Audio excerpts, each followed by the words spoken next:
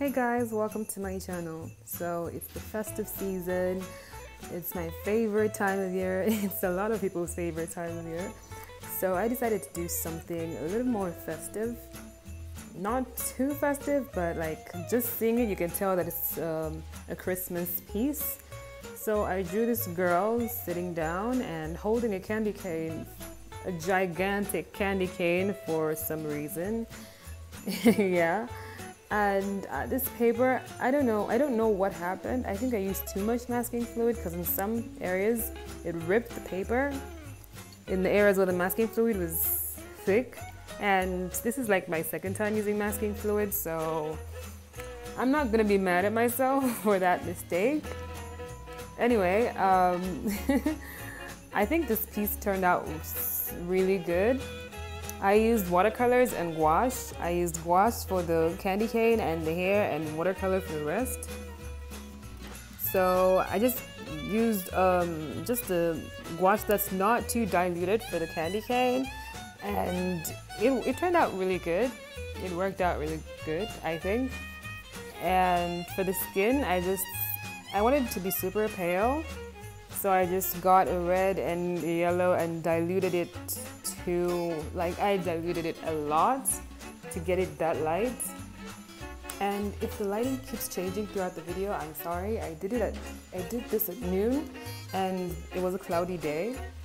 So the lighting kept changing because the sun would go underneath the clouds and come out and go back. So I was using natural light, so it keeps changing. So I'm sorry about that.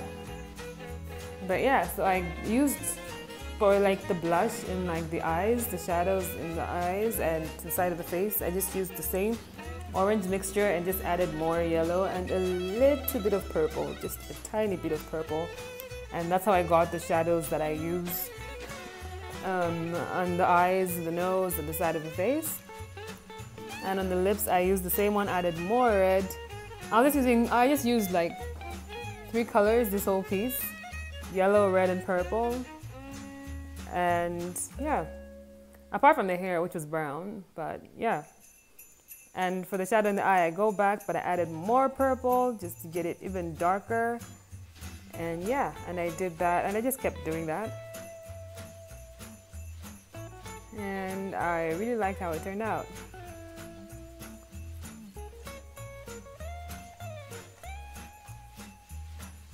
And the drawing this pose was a little bit tricky because I don't really draw full figures, and it's not really a full figure, but like it goes up to her knees. And having her sit down and slouching like that was it was really tricky. It was really tricky. I kept erasing and redrawing it, so yeah. And for the hair, I used a burnt sienna gouache mixed with just a little bit of black. I kept adding black to make it darker for the shadows, but this is the one with just a little bit of black. And before I painted the hair, her skin looked super dark, but after painting in the hair, it looked pale, so I was happy about that because I was afraid it would look too dark or too red. But I guess it was just because the paint is too white. So now that I've painted the hair, she looks pale, which is what I was going for. And while painting this piece, I wasn't using a reference. Like I used the reference for the pose and everything, but when I was painting it, I lost the original picture. So I was just winging it, like with the hair and everything and the dress. I was just putting the shadows where I thought shadows could be because the light was like coming from above. So yeah. And for the shadow on the candy cane, I used the same red and purple mixture and just a little bit of black, just a little bit for that shadow.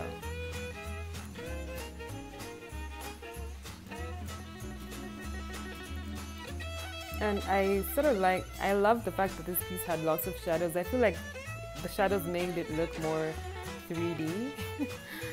And for the shadow under the candy cane, I used the same purple red mixture and just added a little bit of yellow just to make it look brown. Just make it more brown, and added more water to dilute it for the other shadows.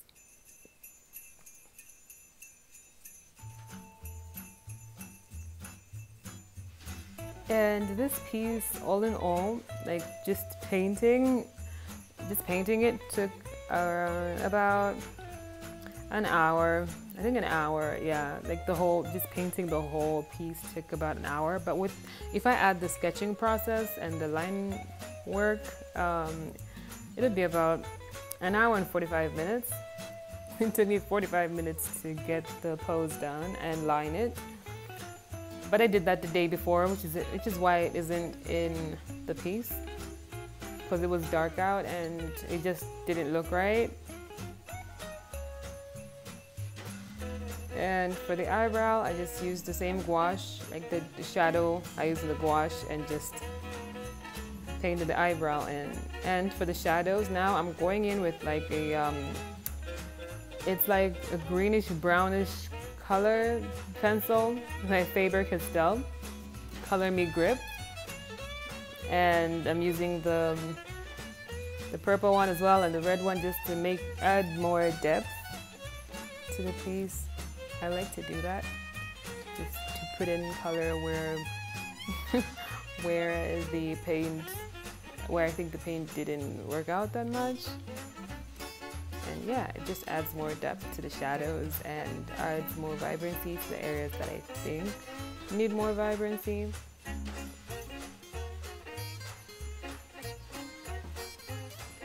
And I did that everywhere. And this brownish, greenish, blackish color pencil I used on I used it everywhere. I used it everywhere. And for the highlight, I'm using just white gouache, undiluted white gouache paint, just to get it as opaque as possible. With a number 1 brush, so it's tiny, so it's a tiny brush. Because the piece is tiny, so yeah.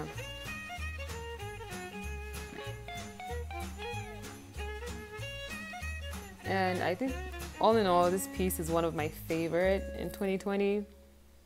So yeah, and here I'm just adding more shadow underneath that hand just to define it a little bit more. And I'm going to go in with black just to make it make it stand out even more than it does.